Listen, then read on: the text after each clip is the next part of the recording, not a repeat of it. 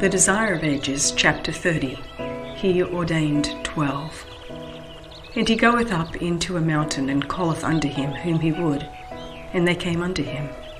And he ordained 12, that they should be with him, and that he might send them forth to preach. It was beneath the sheltering trees of the mountainside, but a little distance from the Sea of Galilee, that the 12 were called to the apostolate, and the Sermon on the Mount was given.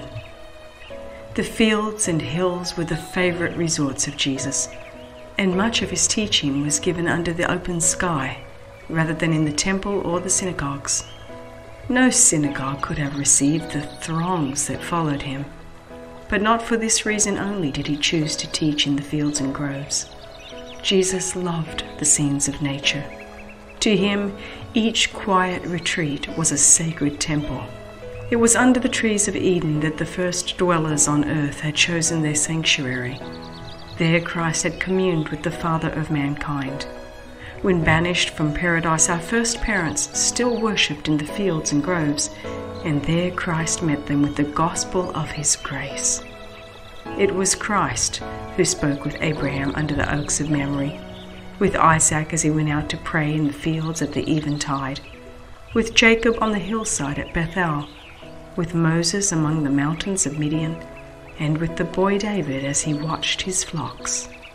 It was at Christ's direction that for 15 centuries the Hebrew people had left their homes for 1 week every year and had dwelt in booths formed from the green branches of goodly trees, branches of palm trees and boughs of thick trees and willows of the brook. In training his disciples, Jesus chose to withdraw from the confusion of the city to the quiet of the fields and hills, as more in harmony with the lessons of self-abnegation he desired to teach them. And during his ministry he loved to gather the people about him under the blue heavens, on some grassy hillside, or on the beach beside the lake. Here, surrounded by the works of his own creation, he could turn the thoughts of his hearers from the artificial to the natural. In the growth and development of nature were revealed the principles of his kingdom. As men should lift up their eyes to the hills of God and behold the wonderful works of his hands, they could learn precious lessons of divine truth. Christ's teaching would be repeated to them in the things of nature. So it is with all who go into the fields with Christ in their hearts. They will feel themselves surrounded with a holy influence. The things of nature take up the parables of our Lord and repeat his counsels. By communion with God in nature, the mind is uplifted and the heart finds rest. The first step was now to be taken in the organization of the church that, after Christ's departure, was to be his representative on earth. No costly sanctuary was at their command, but the Savior led his disciples to the retreat he loved, and in their minds the sacred experiences of that day were forever linked with the beauty of mountain and vale and sea. Jesus had called his disciples that he might send them forth as his witnesses, to declare to the world what they had seen and heard of him. Their office was the most important to which human beings had ever been called, and was second only to that of Christ himself. They were to be workers together with God for the saving of the world. As in the Old Testament the 12 patriarchs stand as representatives of Israel, so the 12 apostles were to stand as representatives of the gospel church. The Savior knew the character of the men whom he had chosen. All their weaknesses and errors were open before him.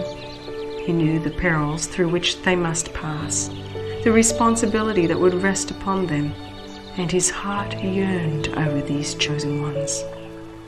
Alone upon a mountain near the Sea of Galilee, he spent the entire night in prayer for them, while they were sleeping at the foot of the mountain. With the first light of dawn he summoned them to meet him, for he had something of importance to communicate to them. These disciples had been for some time associated with Jesus in active labor. John and James, Andrew and Peter, with Philip, Nathanael and Matthew, had been more closely connected with him than the others, and had witnessed more of his miracles. Peter, James, and John stood in still nearer relationship to him. They were almost constantly with him, witnessing his miracles and hearing his words. John pressed into still closer intimacy with Jesus, so that he is distinguished as the one whom Jesus loved. The Savior loved them all, but John's was the most receptive spirit. He was younger than the others, and with more of the child's confiding trust, he opened his heart to Jesus. Thus he came more into sympathy with Christ, and through him the Saviour's deepest spiritual teaching was communicated to his people. At the head of one of the groups into which the apostles are divided stands the name of Philip. He was the first disciple to whom Jesus addressed the distinct command, "Follow me." Philip was of Bethsaida, the city of Andrew and Peter. He had listened to the teaching of John the Baptist and had heard his announcement of Christ as the Lamb of God. Philip was a sincere seeker of truth, but he was slow of heart to believe. Although he had joined himself to Christ, yet his announcement of him to Nathanael shows that he was not fully convinced of the divinity of Jesus. Though Christ had been proclaimed by the voice from heaven as the Son of God, to Philip he was Jesus of Nazareth, the son of Joseph. Again, when the 5,000 were fed, Philip's lack of faith was shown. It was to test him that Jesus questioned, "Whence shall we buy bread that these may eat?" Philip's answer was on the side of unbelief. 200 pennyworth of bread is not sufficient for them, that every one of them may take a little. Jesus was grieved. Although Philip had seen his works and felt his power, yet he had not faith. When the Greeks inquired of Philip concerning Jesus, he did not seize upon the opportunity of introducing them to the Savior, but he went to tell Andrew. Again, in those last hours before the crucifixion, the words of Philip were such as to discourage faith. When Thomas said to Jesus, "Lord, we know not whither thou goest, and how can we know the way?" The Savior answered, "I am the way, the truth, and the life. If ye had known me, ye should have known my Father also." From Philip came the response of unbelief, "Lord, show us the Father, and it sufficeth us." So slow of heart, so weak in faith was that disciple who for 3 years had been with Jesus. In happy contrast to Philip's unbelief was the childlike trust of Nathanael. He was a man of intensely earnest nature, one whose faith took hold upon unseen realities. Yet Philip was a student in the school of Christ, and the divine teacher bore patiently with his unbelief and dullness. When the Holy Spirit was poured out upon the disciples, Philip became a teacher after the divine order. He knew whereof he spoke, and he taught with an assurance that carried conviction to the hearers. While Jesus was preparing the disciples for their ordination, one who had not been summoned urged his presence among them. It was Judas Iscariot, a man who professed to be a follower of Christ. He now came forward, soliciting a place in this inner circle of disciples. With great earnestness and apparent sincerity, he declared, "Master, I will follow thee whithersoever thou goest." Jesus neither repulsed nor welcomed him, but uttered only the mournful words, "The foxes have holes and the birds of the air have nests, but the Son of Man hath not where to lay his head." Judas believed Jesus to be the Messiah, and by joining the apostles he hoped to secure a high position in the new kingdom.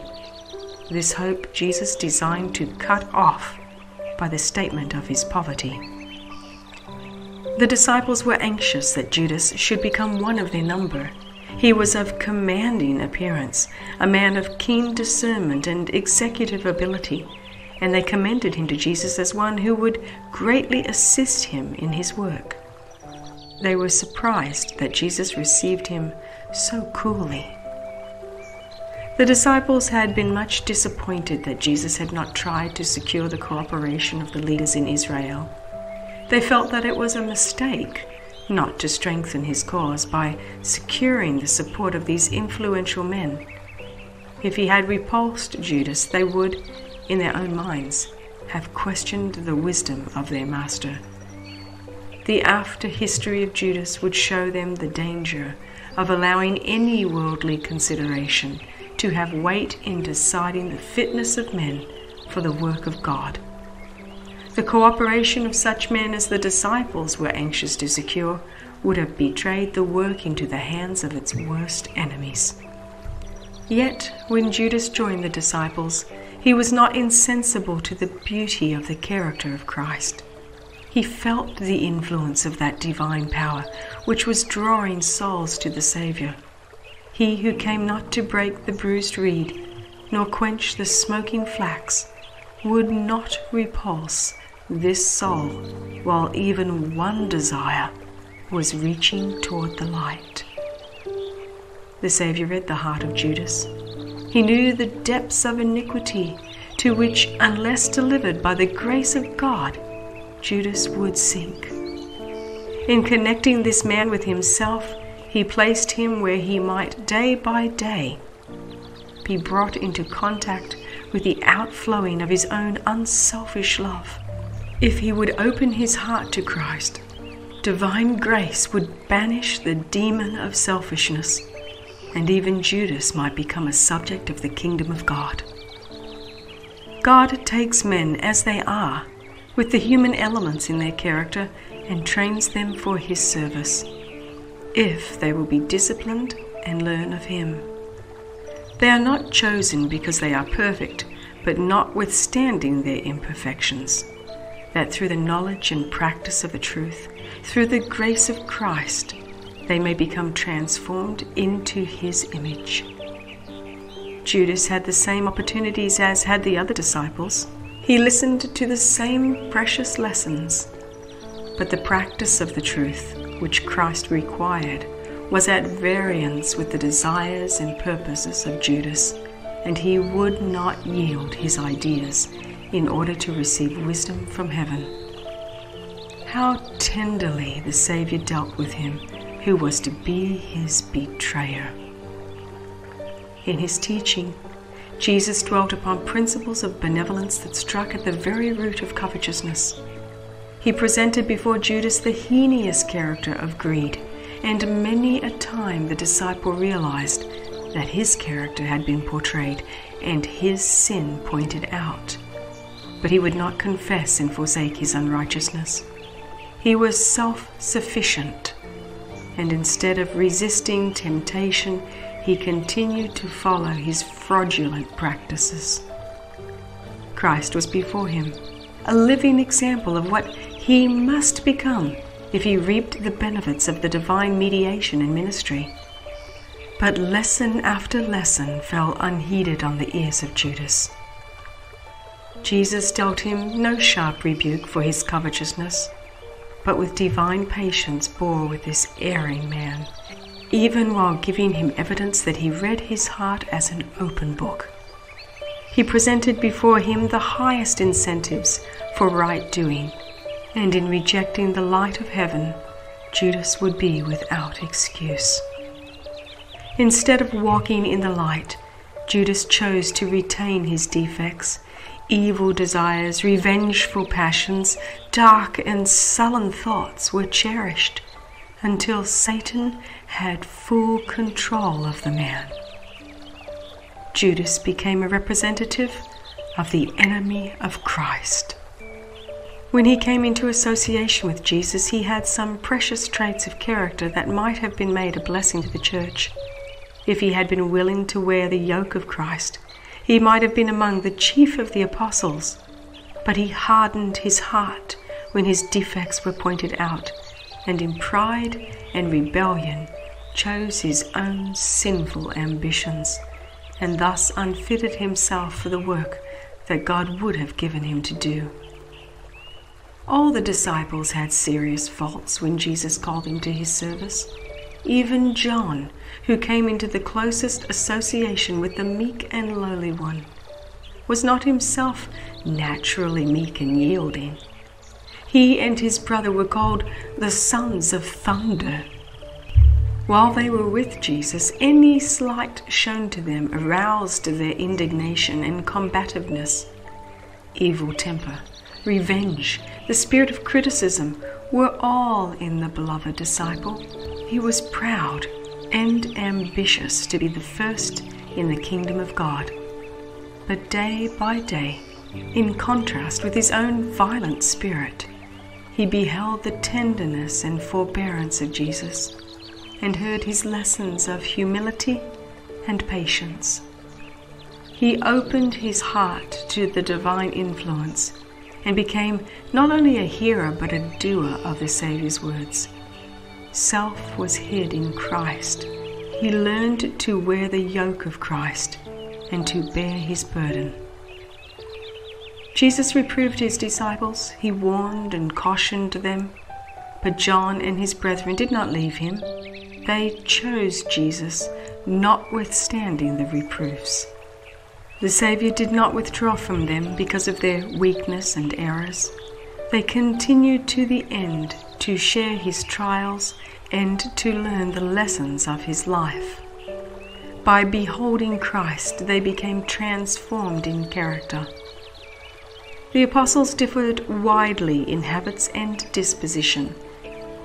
There were the publican, Levi Matthew, and the fiery zealot, Simon, the uncompromising hater of the authority of Rome, the generous, impulsive Peter, and the mean-spirited Judas.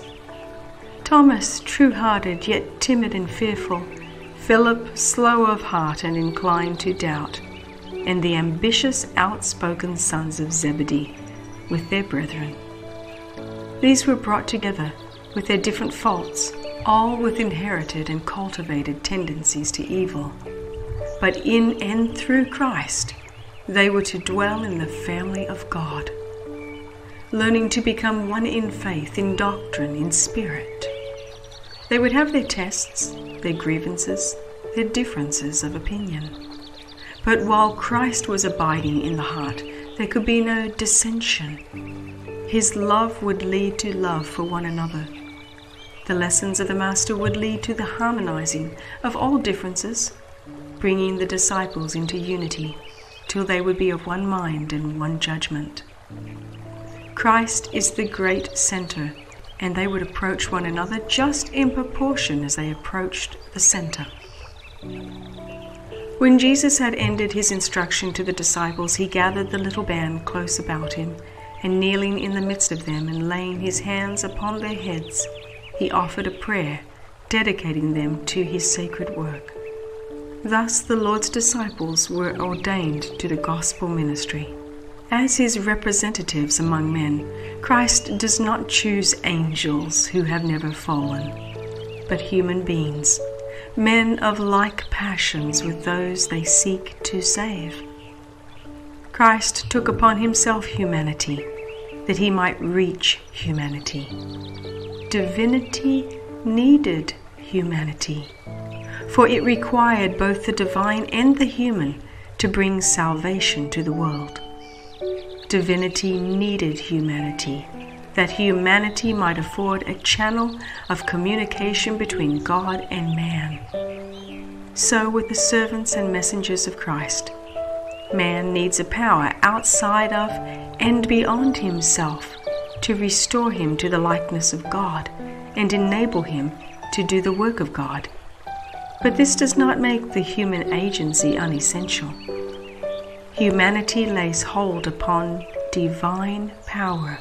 Christ dwells in the heart by faith, and through cooperation with the divine, the power of man becomes efficient for good. He who called the fishermen of Galilee is still calling men to his service, and he is just as willing to manifest his power through us as through the first disciples. However imperfect and sinful we may be, the Lord holds out to us the offer of partnership with himself, of apprenticeship to Christ. He invites us to come under the divine instruction that uniting with Christ we may work the works of God. We have this treasure in earthen vessels, that the exceeding greatness of the power may be of God and not from ourselves. This is why the preaching of the gospel was committed to erring men rather than to the angels. It is manifest that the power which works through the weakness of humanity is the power of God. And thus we are encouraged to believe that the power which can help others as weak as ourselves can help us.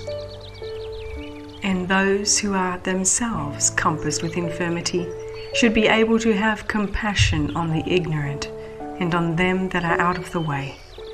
Having been in peril themselves, they are acquainted with the dangers and difficulties of the way, and for this reason are called to reach out for others in like peril. There are souls perplexed with doubt, burdened with infirmities, weak in faith, and unable to grasp the unseen. But a friend whom they can see, coming to them in Christ's stead, can be a connecting link to fasten their trembling faith upon Christ. We are to be laborers together with the heavenly angels in presenting Jesus to the world. With almost impatient earnestness, the angels wait for our cooperation, for man must be the channel to communicate with man. And when we give ourselves to Christ in wholehearted devotion, angels rejoice that they may speak through our voices to reveal God's love.